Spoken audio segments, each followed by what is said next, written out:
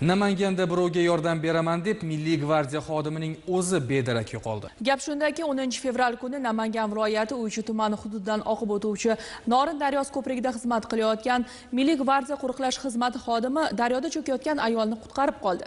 Biroq o'zi suvdan qaytib chiqa olmadi. Tafsilotlar Baxtiyor Mamajonov lavhasidan. Ma'lum bo'lishicha, suvga sakragan ayol Uychi tuman Balandariq mahallasida 1994-yilda tug'ilgan. Ruhiy kasalliklar dispanserida ro'yxatda turgan. Bir necha bor o'z joniga qasd qilishga uringan. Voqeaga guvohlarning aytishicha, suvda ham ayol qutqarmoqchi bo'lgan yigitga qarshilik ko'rsatgan. Biroq suvning sovuqligi, oqimning tezligi cho'kayotgan ayolni qirg'oqqa chiqarishga muvaffaq bo'lib, holdan toygan yigitni o'z domiga tortib ketgan. Bu bolani cho'kib ketishiga sabab yosh o'smir baquvvat bola bo'lgan, o'zini kuchiga ishonib tashlagandan keyin qizni olib chiqqan. Sherik tortayotganda uni suv sovuqlik qilib turib, paylar tomirlar tortish natijasida u o'zini boshqara olmay qolganda, tana bo'ysunmagan unga. Shu sababli u oqib ketganda.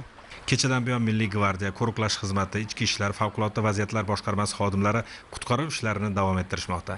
Daryoda suvning kattaligi, oqimning tezligi qutqaruv ishlarini qiyinlashtirishiga qaramay, 200 nafardan ziyod kishi harakat qilmoqda. Bu ishda ko'ngilli ovchilar ham faol qatnashmoqdalar. Hamma shu yerda qidiruv ishlarini olib boryapti va Namangan viloyat ovchilik baliqchilik sport birlashmasi a'zolari ham mana kelishgan. Hamma shu yerda hozir ko'ngilli sifatida qidiryapmiz. Hozir bir 10 ta qayiqni daryoda oqizib qidirib jo'natib yubordik. Hozir ular ham qidiryapti. Pastda motorda yuribmiz, bayda motorda qidirishda iloji yo'q. Bir xil joylar sayoz yura olmaydi-da. O'shaning uchun baydan balon qayiqlardan foydalanyapmiz, pastda motorli qayiqlardan foydalanyapmiz.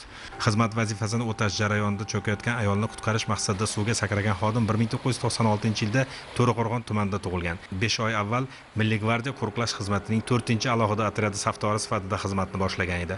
Baxtiyor Mamajonov, Ibrohim Hamdamov, Yoshlar.